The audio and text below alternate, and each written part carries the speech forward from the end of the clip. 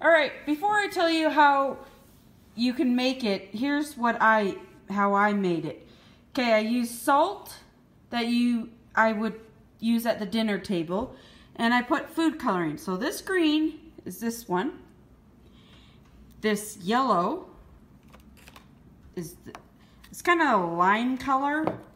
I use this one.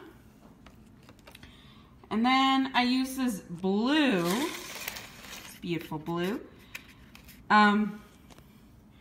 for this one right here.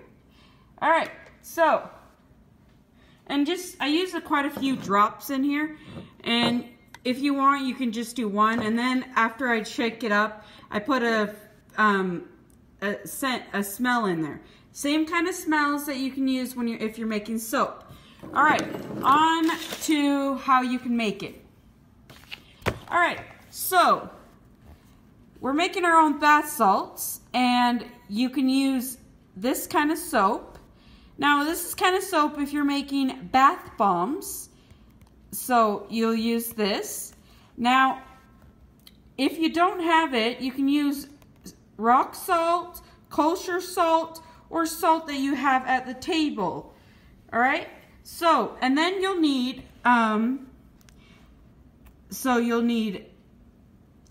you'll need fragrance, a jar, a spoon. Spoon is, you'll see why we'll need a spoon, okay?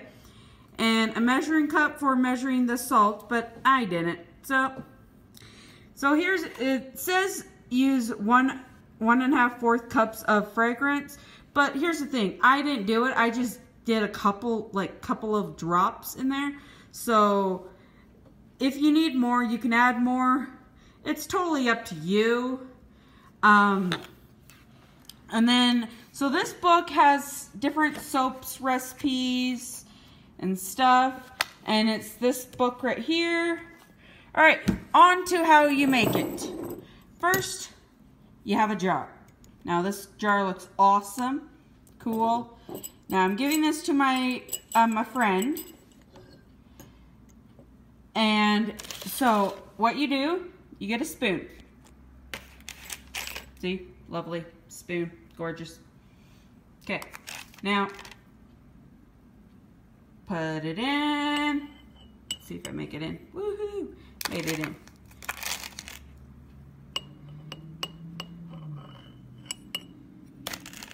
Alright, it looks like I want to add a little bit more. So first I added this color, then when I was done, I added that color, then I added that color. Just the same way you guys saw with the spoon. And then at the end I patted it with the spoon. I didn't touch it with my hands.